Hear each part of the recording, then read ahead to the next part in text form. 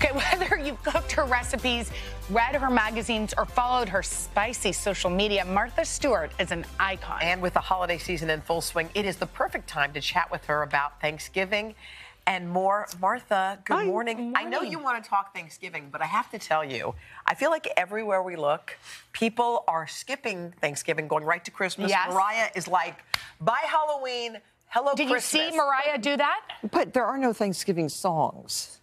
So songs are okay. You can skip with your music. But do Christmas. you see, look what Mariah did. She went straight from Halloween And then she put on to a Christmas outfit. Now, what do you say to Mariah and others who just think Thanksgiving should go away? Well, I think we need Thanksgiving. Yeah. I really do. I think it's just it's sort of an uplifting remembering of good times past. Yeah. What's your Thanksgiving table usually like? Who's around it? Well, usually family, friends. Sometimes it's a very large group. Sometimes it's very small. This year, my daughter decided to go somewhere else. Oh. Anathema. And yes, with the children, she's going far away. Did you now? What you say to her when she called and said, "I'm taking the kids far away"? Were you have fun? I mean, what else are you going to say? The kids love to travel. Yeah. So I still don't have specific plans, but friends are calling. Am I cooking? Yes. Are you now? The question is, are you cooking, or would you ever go out for the holiday? Oh, never. I have in the past gone out, but I'm never happy going out. I need those turkey sandwiches the next day. I know. I actually did a cook-off. I just remembered this. I had a friend of my sister's who spent Thanksgiving with us. She's South African. She made the Libby pie, pumpkin pie, and I made the real thing with the pumpkin. And Martha's recipe. And Martha's recipe won. Better. Which was the better pie. Yeah, in my house.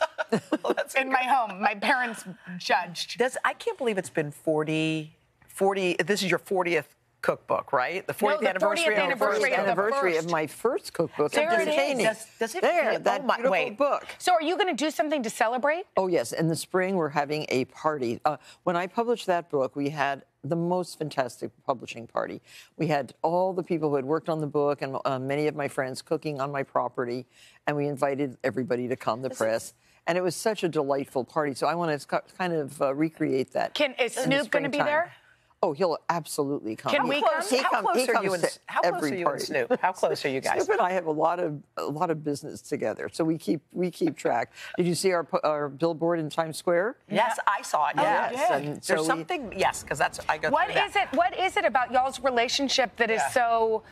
Well, he's a very intelligent guy, and he loves business, and I love business. So we collaborate a lot on a lot of different products, a lot of different businesses. It's cool. A lot of people think at a certain time in your life or career, you have the friends you need, you've got the infrastructure, you got everything you need.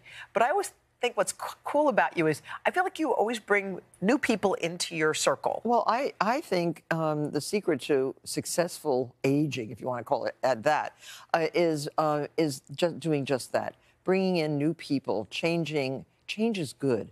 Yeah. And also learning from people. I have learned so much from Snoop Dogg. I have learned so much. Like what? First of all, I've learned a lot about music, a lot. I've also learned a lot about doing business in a different way, about spreading the demographic, you know, really broadening that demographic.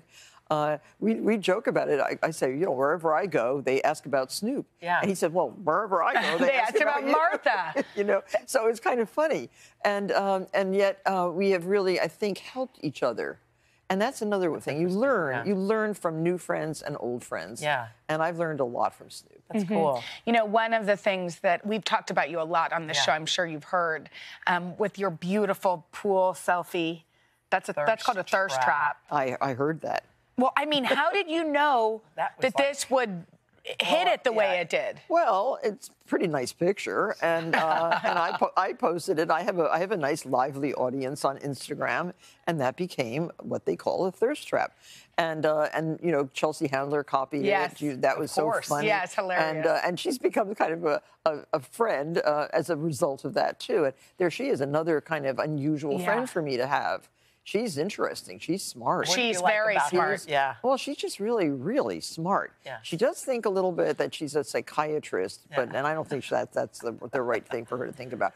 But she's a lot of fun. And we went to her show in Westchester not long ago, and that was fun. I was sorry that she broke up with her boyfriend. Yeah, Tell her Joe. that she's going to be on the show here. Yeah. Tell her I'm really sorry. We about will. that. He was great. He was great. Okay, wait, but so we have to talk about your partnership with Uber Eats because if people are like me and they want to make your pumpkin pie. Well, you're busy. Okay, you're so busy. You're going to forget something. Definitely. And are you cooking? No, Maybe. she's not. Why are you judging me? You're totally not. And it's gonna fine. try. Are you working on Thanksgiving? No. Oh. But so I actually You're have not no going to be at the excuse. parade? No. Oh, okay, good. So cook. Okay. But if you forget something, call Uber. Yes. Use their app. Don't call them because nobody's going to answer. Yeah. Please use their app. Yeah. And you can order anything. I mean, it's a vast, vast network, and it's so useful. And Uber's just great. I did one of their first commercials. That is Years when they first started. Yeah. Oh, wow. And it was so much fun.